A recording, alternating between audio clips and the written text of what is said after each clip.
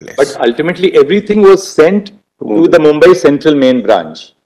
All issuing branches, for the political parties, there are only 24. Actually, there are 4.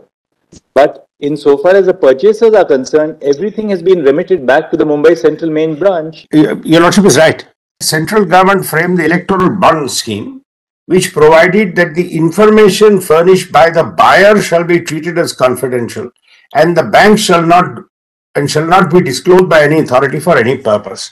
Now, my lord, we knew this is sensitive information, so Ultimately, even your FAQs, which were shown to us during the course of the hearing, yes, the FAQs indicate that for every purchase, you have to have a separate KYC. Yes, we have that. We have that. Therefore, it's very clear that every time somebody made a purchase, a KYC was mandated. That one set of documents, namely the Electoral Bond application form, KYC documents, citizenship documents, and pay-in slips. There's no issue. We have the details. Please don't misunderstand me. Therefore, you have the details. No, I have the details. I'm sorry. I'm not saying it's not there. One minute, Mrs. Salve. Now, paragraph 10, you specifically say that all the purchases details have been kept in a sealed cover. Yes. In the main branch of the applicant bank. Correct, my lord. You just have to simply open up the sealed cover and collate the names and give the details. My lord, as far as paragraph 11 is concerned, then you're saying that the Dhoni's details are being kept in a sealed cover, envelope in a sealed cover.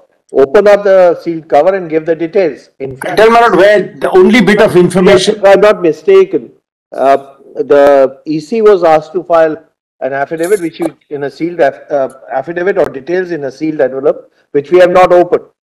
With regard to the donor details and other details during the course of hearing, which they may have filed. My lord, my problem is this, my lord. With respect, in fact, just responding to what my lord has said,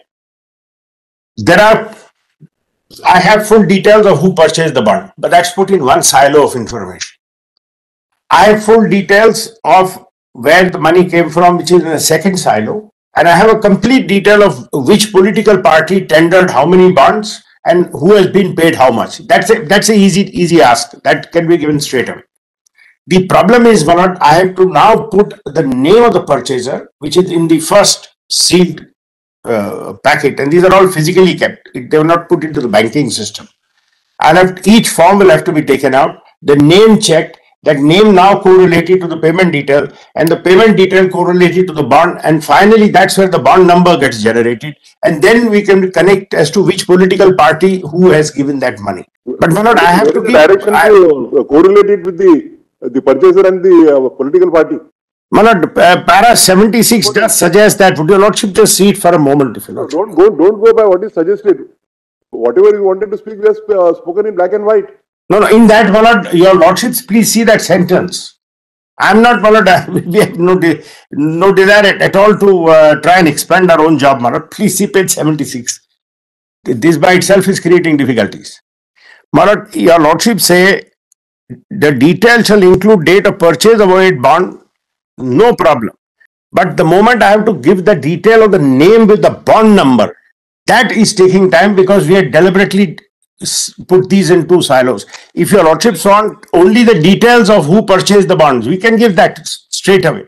Mr. Salve, our judgment is dated 15th of February 2024. Yes, we are now on the 11th of March. Yes. In the last 26 days, what extent of matching has been done by you?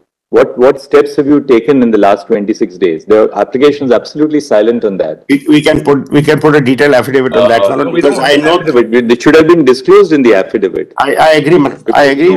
State Bank of India, which is coming to us, we expect that there should be a degree of candor on the part of the State Bank of India. That this is what the work which we have done. The work is at this stage. We need an extension of time to carry out the balance of the exercise which remains. But we have sought to explain the problem and the work is going on because each form, it will have to be form by form. Going on to what extent you have reached? But work is going on form by form. They will, if you're not on, I can give the exact detail of how many we have covered and how many more we can cover. But they did a rough calculation. It will take about 3 months more. Because I'll tell you my other concern. I have another big concern, Manoj. I cannot make a mistake in this. I'll get sued by the donor. I'll get sued by people because I cannot by mistake say A got it when B had it. Highest court of this country. So where is the question of you being sued? I'm sorry, my lord. Whatever you are doing under the directions of the highest court of. No, my lord. If I make a mistake, if I say Mr. X got it instead of Mr. Y got it in a hurry to give the numbers, I could create havoc there, my lord, because ultimately. As we take it, Mr. Salve, you are accepting that there's no difficulty in giving names of the donors who purchase the bonds and the amount they purchase the bonds. You have got no difficulty in giving details of the political parties who have purchased the particular bonds. The only difficulty is matching the purchased bond with that. But 26 days, you must have carried out at least some, say, 10,000 bonds you have been able to collate, 5,000 bonds you have been able to collate. Quite frankly, what I saw, they were struggling with it. They were making charts which we saw were not matching. I'll tell you what has happened. No, I'll tell you candidly what has happened. If I'm not mistaken, it was pointed out to us that the bonds had some number which under some instrument they were able to. Yes. But that number all has to be done. That number is not to be found in the application for purchase or in the first set of documents. The problem is that number, when number was generated, that number has been scrambled and put elsewhere, and that number has been kept secret. Now, putting that will require tracing it into each transaction. At the stage of the interim order, and I'm saying what happened at that time. The kind of information which your lordship asked was a macro information. So that is no problem. In pursuance of the interim order, yes, Election Commission of India has filed, details before us. Or whatever they have. In separate silos, if we can use that expression. Yes. The ministry has placed that, in secured custody with us. We'll direct them to open it here right now, because since we were deciding a point of constitutional validity, we didn't consider it necessary either during the course of the hearing or thereafter. So we can ask them to open it, and we'll ask the Election Commission of India to divulge whatever there is, and we'll ask SBI to then divulge what we have asked them to do.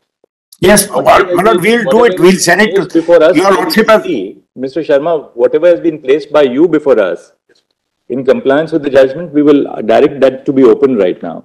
And your lordship directed us to give it to the ECI. So we'll give it to the ECI, or your lordship wants us to file it directly in court. I think better through the ECI. No, Mr. Salve, you comply with the order of the court. To give it to the ECI. Whatever ECI has placed in the court. Already. We will direct that to be open. We'll ask our court to make a copy of it, a digitized copy for the safekeeping of the court. And then we will return it back to the rest. We'll return it back to ECI for them to upload it on their website. But what ECI has already, there's no problem. We will give to the ECI as in the time, if you're not to give us 3 months, we'll go and give it to the ECI. And they, as and when they get it, they can upload it. We want to make sure we get every bond number right, every donor right. Because this otherwise is going to create havoc. For today, for donors who come and say, this is not my bond, I did not purchase this, you put the wrong number on my bond, I did not give this. There's no question of that. Once he's given the KYC, he's given the details, you also have the application. The application will be having the amount. No, I'm sorry, I'm sorry. My concern is he purchased bond number X. I by mistake, I put his number as purchasing bond number Y. Now, X may have gone to political party A, Y may have gone to political party B. Why will that happen, Mr. Salve? Because I'll tell you why. Because they haven't kept number one bank in the country. We expect them to be able to handle this. No, not expect to be handled. We were told make sure that this doesn't leak. So, the way we stored the information, the bond number did not get into the core banking system. If we had been told keep information on this basis, we would have devised our systems accordingly. If we had kept it like that, any senior bank officer could have found out bond numbers and the whole thing would have been out in public domain. Who has how much, all the secrecy. Assistant General Manager files an affidavit in support of the application to the Supreme Court for modification and order of a constitution bench. It's a very serious matter when you ask for modification of an order. I accept that one. I accept that. I accept that. General Manager files an affidavit and tells us that, look, I'm finding it difficult. The information is maintained in 2 silos. No, he has filed the affidavit because he's the man in the spot. He's the person who has to do this job. He's the level at which the accounts are kept. He said you must have the person who knows what he's talking about. So, give us a little time, we'll do it. Not mistaken, earlier also you had given one envelope.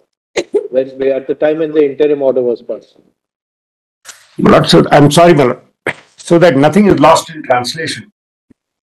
Then we'll follow that. My lord, I'm sorry, my lord. I just wanted one clarification as we understand. My lord, may I say one thing, my lord?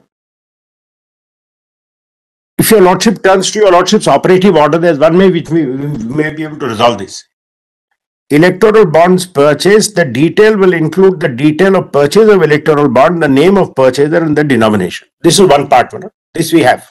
We can get we can get this in 2-3 weeks. My lord, I was saying something. Yes, Mr. Salve. But if your lordship turns, there may be a way out around this. But if your lordship turns to your lordship's order, para 221, page 76. Yes. There are two parts, B and C. If you don't have to create a bridge between the two, then within 3 weeks we can give everything.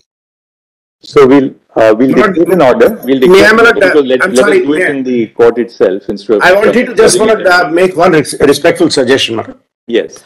If your lordship sees para 221. Yes. My lord, if B and C are not to be matched, then my lord, we can give the information in 3 weeks. Let me explain how.